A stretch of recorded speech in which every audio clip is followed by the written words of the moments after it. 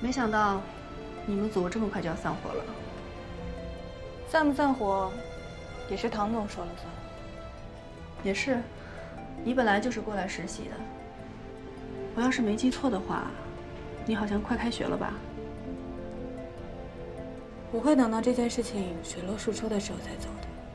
为了不耽误你的学习，看来还是得请有关部门过来处理。什么意思？字面上的意思。你要报警？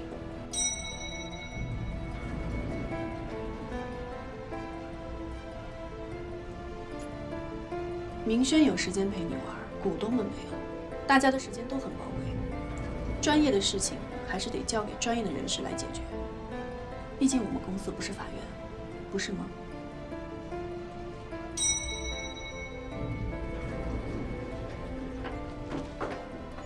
你要干嘛？给我5天的时间，我会证明陈阳的清白。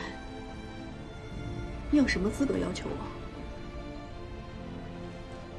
你不是一直希望我离开明远吗？如果在这5天之内我没有证明陈阳的清白，我会卷铺盖走人。怎么？不希望我离开啊？好，最多2天。3天，你不要太过分了。否则的话，我就会一直在明远待下去。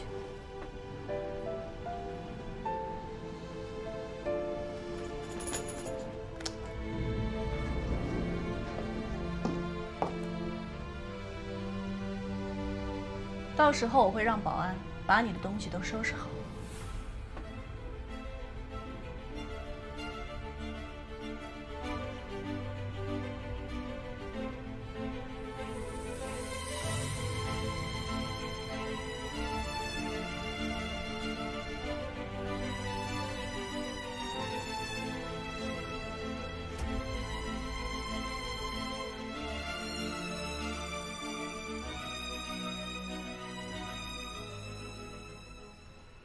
因为发布会的原因，公司的股票一直在跌。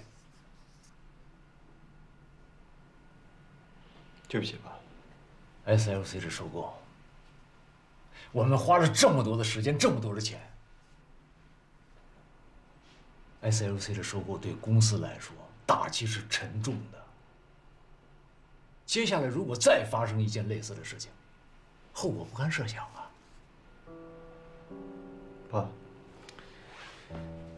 我辜负了您对我的信任，但是我希望你可以相信我，我可以把后续的事情处理好。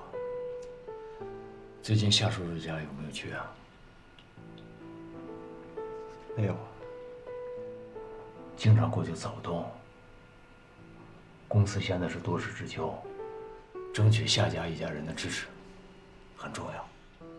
我有能力可以自己处理好。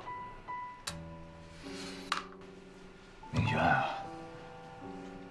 这些年你应该清楚，很多的事情我不想插手，但是牵扯到公司的存亡，我必须要管，这是性质上的问题。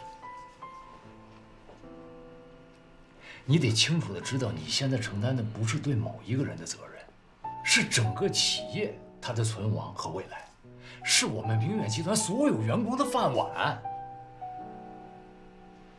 你是我的儿子，企2代，你的这个命运改变不了，这就是一种归宿。